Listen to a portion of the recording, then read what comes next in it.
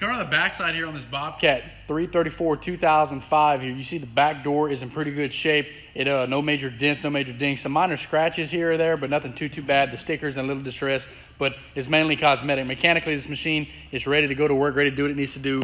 The swing motor packing is leaking on this machine. It will need to be attended to. It's around $2,000 to have it done, so be aware it does have a significant hydraulic leak on the swing motor packing.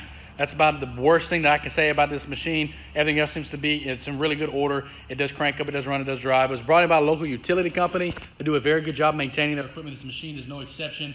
It's in great shape, only has 866 hours, as you can see from the little hour meter there. That is original hours as well. Has that Kubota 40-horse diesel engine that cranks up and does everything it needs to do. It's a very nice piece, and it will only be sold at auction time at brookhouseauctions.com. Thank you.